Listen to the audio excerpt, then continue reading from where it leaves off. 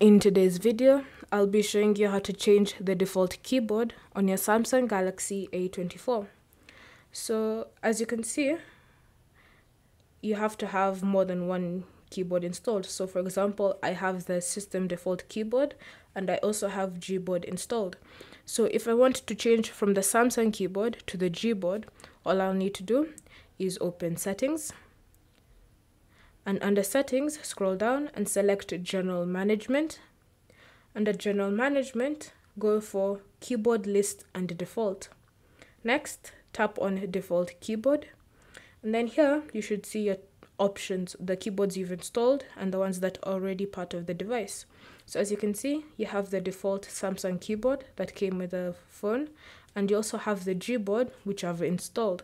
So to switch from the Samsung keyboard to the Gboard, just select Gboard and your changes will be applied automatically. So when you go to type something out, you'll notice that you're now using the Google keyboard. If you want to change back to the default Samsung keyboard, go back to Settings, General Management, Keyboard List and Default, Default Keyboard, and then select your keyboard. Thank you for watching. If you have any questions or comments, leave them down below and we'll get back to you.